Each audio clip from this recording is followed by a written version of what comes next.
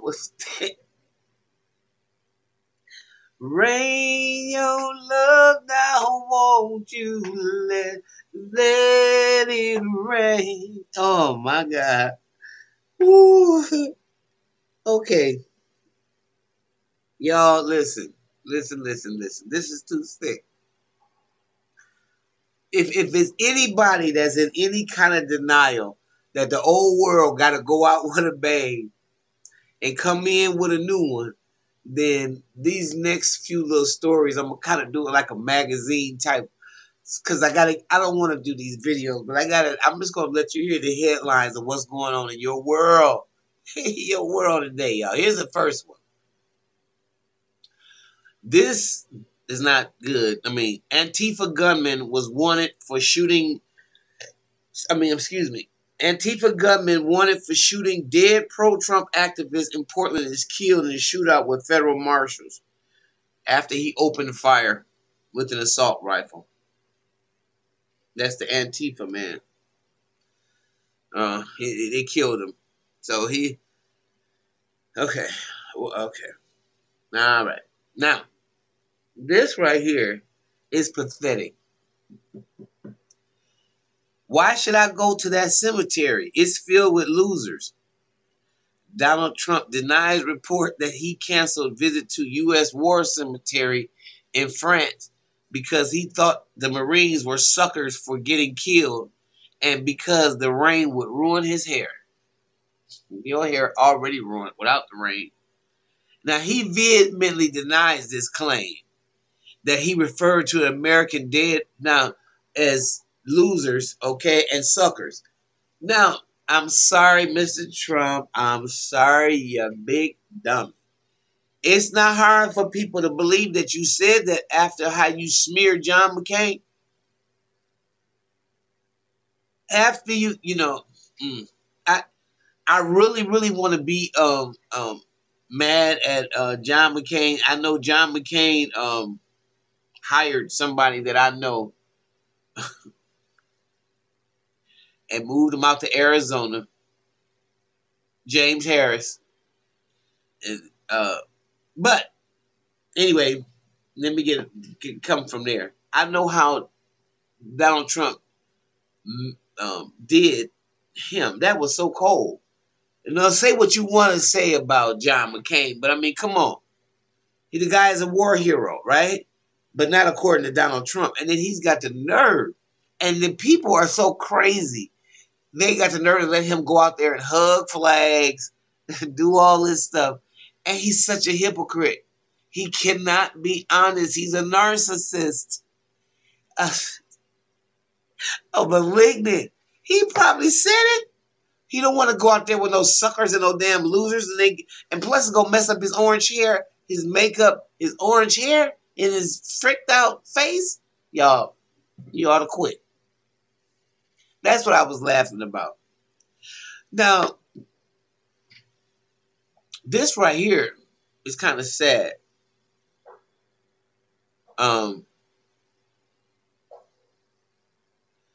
Rapper Salento is arrested for attacking two strangers with a hatchet after entering into the wrong LA home and faces up to 6 years in prison if convicted. Nobody got killed. He went to the wrong house. I mean, you got people still on the run. I mean, still out there free when they shoot people up in their house or murder them. So come on. It was a mistake, right? But some of the madness that Donald Trump has conjured up in America is this cop car plowed through the crowd of a Black Lives Matter supporters in Times Square. Demonstrators in New York City are injured as they protest the death of Daniel Krug, who was suffocated by the cops with a spit hood. And that's as violence breaks out in Rochester, where it happened. So now the white supremacists are driving through crowds, and they continuing to do it because they've pretty much gotten the okay from the president that it's okay to do this kind of stuff.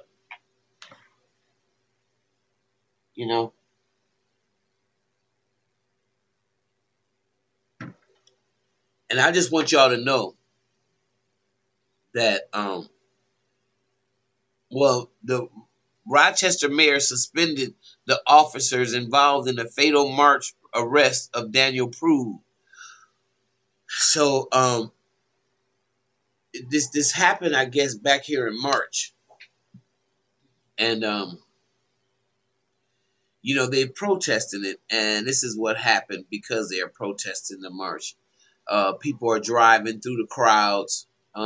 It's just disturbing. Very disturbing. Now, I want to know how many of y'all thought Rachel Dolezal was the only person that ever went for broke, who passed for black. Well, right now we got an African-American history professor at GWU who pretended to be black, is pictured in a yearbook of fee-paying school where she boycotted the prom and planned a flag burning. As neighbor says, disgraced academic called her white trash. Damn. Now this has got to be a crazy story. Jessica Krug, 38, that's what I'm saying. Y'all get to do it. I ain't gonna go there because I know black people that pass for white too. Those Creoles and that, I don't know why. Anyway, Jessica Krug, 38, revealed on Thursday she has lied about being black her entire career and admitted to deceiving her friends and colleagues. She said in a blog post that she is white, Jewish, and raised in Kansas City. Now DailyMail.com can exclusively reveal how Krug went to the exclusive Barstow School in Kansas City, where she was described as very political. I ain't mad at you. A former classmate told DailyMail.com that Krug identified as a white Jewish girl. I ain't mad at, by the way, Rachel Dolezal either. None of y'all mad at me because I'm not mad at them. They said Krug boycotted prom and planned a flag burning graduating in 1999. Her current neighbor in the Bronx told the Daily Mail that Krug would call her white trash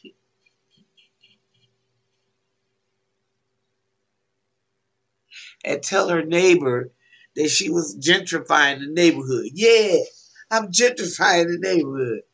And she really was white. So she was a reverse Bixby. What's his name sitting on the porch?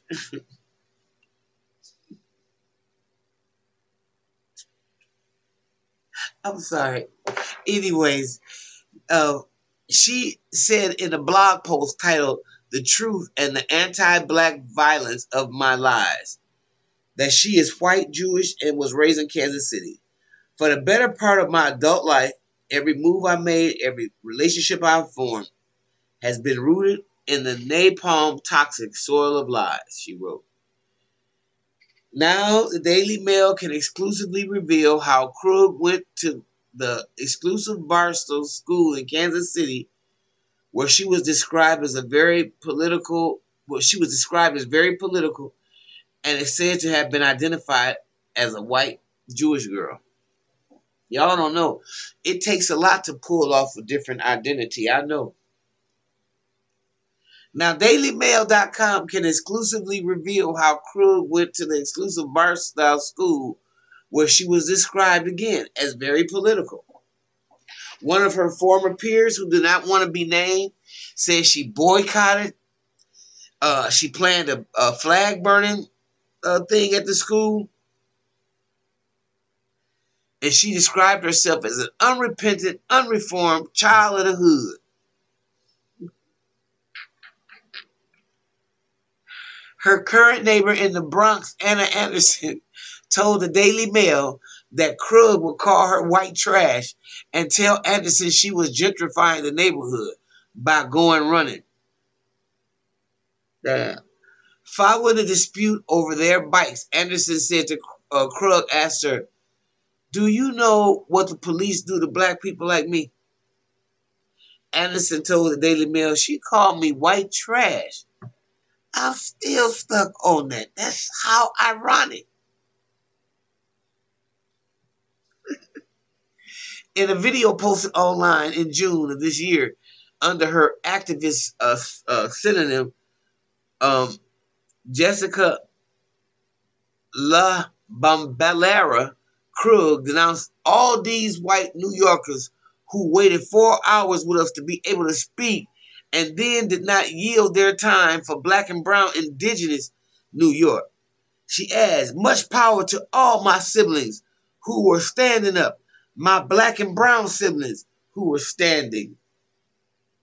Her book, Fugitive Modernites, includes the acknowledgement of to my ancestors, unknown, unnamed, who bled life into a future they had no reason to believe or could believe and should exist.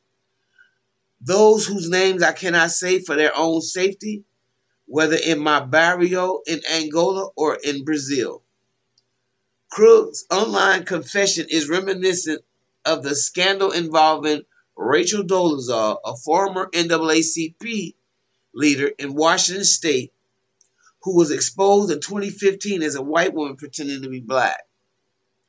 Krug, who has a PhD, described herself as a cultural leech and a coward. She has taken financial support from the Schomburg Center for Research in Black Culture. Damn, The Guardian reports. In 2009, she is understood to have been awarded as Fulbright Hayes Doctoral Dissertation Research Abroad Fellowship. Wow.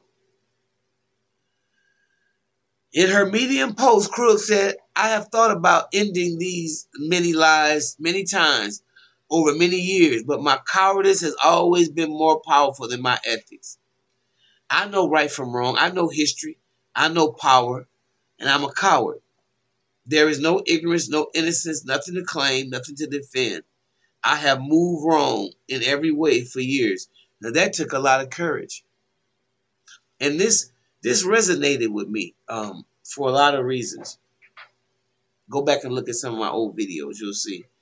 You should absolutely cancel me. And I absolutely cancel myself. I have built my life on a violent, anti-black lie. I have lied in every breath I have taken. I have not lived a double life. There is no parallel form of my adulthood connected to white power or white community or an alternative white identity. I have lived this life fully, completely, with no exit plan or strategy.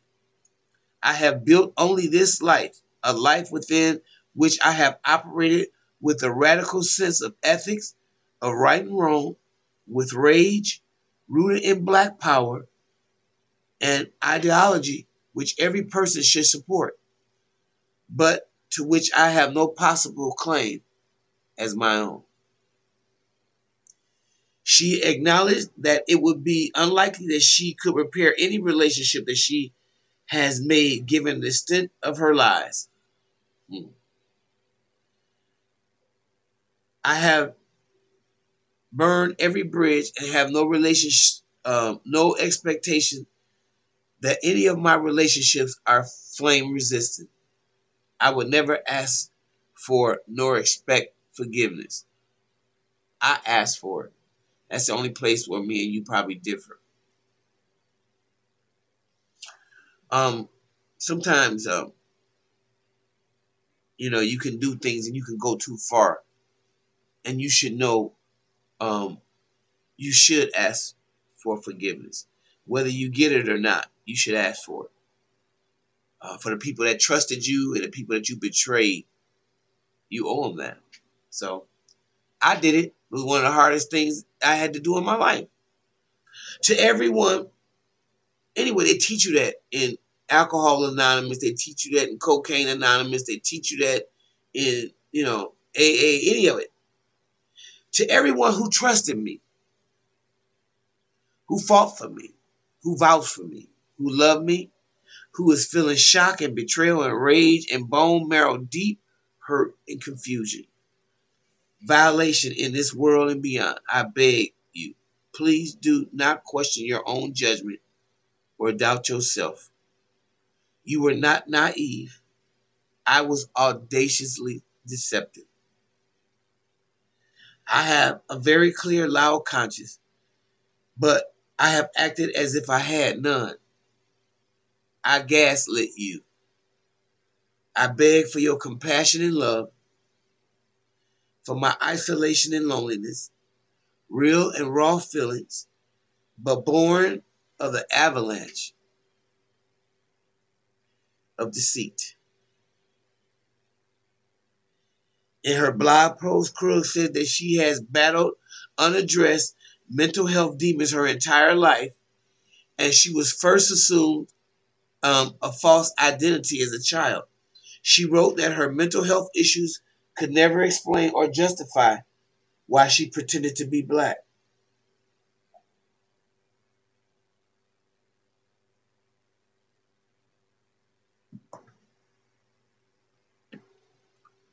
She says, when I was a teenager fleeing trauma, I could just run away to a new place and become a new person. But this isn't trauma that anyone imposed on me. This is the harm that I have enacted onto so many others. There is nowhere now to run. I have ended the life I had no right to live in the first place. No white person, no non-black person has the right to claim proximity to or belonging to a black community by virtue of abuse, trauma, or non-acceptance or non-belonging into a white community. The abuse within and alienation from my birth family and society are no one's burden but my own and mine alone to address. Black people and black communities have no obligation to harbor the refuse, to harbor the refuse of non-black societies. I have done this. I know it was wrong, and I have done this. Krug has been teaching classes on African American history at George Washington University since 2012.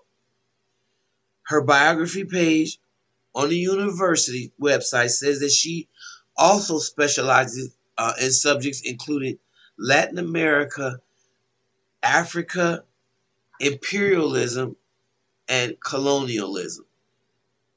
She has a PhD from the University of Madison. That's right here, according to George Washington. Krug has also written several books and essays on blackness and black culture. Some of the outlets who have published her work started deleting the post on Thursday after her revelations. A George Washington University spokesman said that they are aware of the post and are looking further into the situation, adding, we cannot comment further on personal matters. Following the revelations in her post, Krug has since been slammed on Twitter by several black writers and scholars whom she had contact with all throughout her career. Harry Zayed, a black author and screenwriter, claimed that she had only penned the post because she had been found out. Wow. Well, another Twitter user, Neil Davison, says he started to grad school in history at UW-Madison around the same time as Jessica Krug. Everyone I knew suspected she was full of shit, but no one was sure of what to do about it. In a series of scathing tweets, Zayed said he considered Krug to be a friend until she called him a few hours prior to the Medium post being published to confess. Jessica Krug is someone I called a friend up until this morning when she gave me a call admitting to everything that was written here. She didn't do it out of benevolence. She did it because she had been found out. For years, I defended her work and um and her from her own um self-loathing. I did it despite warnings from other black friends, from those who said she wasn't black enough, even if they could accept that she was black, and from my own mind and body. I always knew there was something off. It was a persistent negativity and jealousy, her always needing to prove her authenticity and at the expense of everything and everyone else. So I just kept her at an arm's length, but still close enough that she could harm black people around me. So I owe them apologies. Mm, wow. So the race baiter website, no, I mean, it said keeping a black spaces safe is our highest priority, and we failed this time, but we will do better. Jessica Krug's words have been removed from our platform, and we will welcome any other suggestions for bettering, vetting, and elevating writers committed to the liberation of black people. Wow.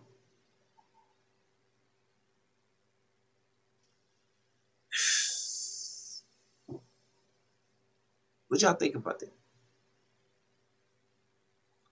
What do y'all think about this lady who decided to pull a Rachel Dolezal and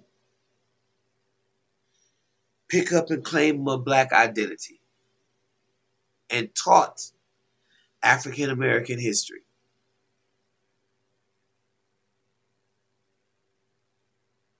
What y'all think about that? I, I got nothing else to say, but leave your comments below. Thank you.